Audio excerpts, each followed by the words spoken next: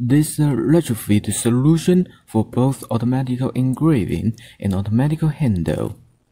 You will see the switching between the engraving machine and the auto-transplanter. I present some common automation equipments, such as engraving machines, automatic transplanter machines, sparing machines, etc. are relatively independent work and cannot be switched arbitrarily, resulting corresponding capital waste and waste of production size.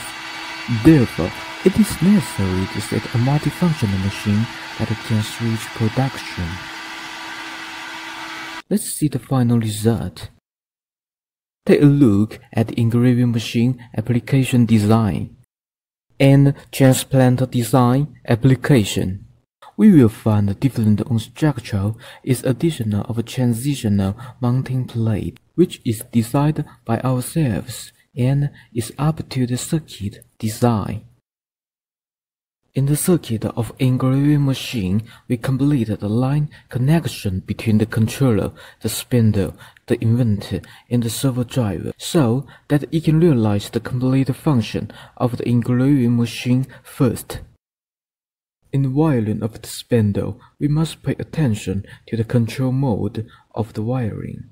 Here we use the analog power to control the spindle, and like the spindle can only rotate forward. Take a note of right wiring. The other end of the spindle wiring is the following. Pay much attention on the wiring marked in red box. Next, let's see how the transplanter is implemented. First, prepare the parts needed for the transplanter. This is a pneumatic two-position 5-way valve and a finger cylinder. What we need to do is to start the valve when the device in a specific position.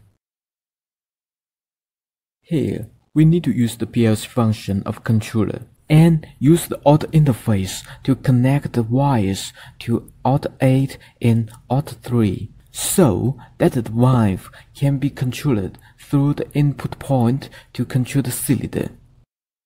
Finally, let's see the effect.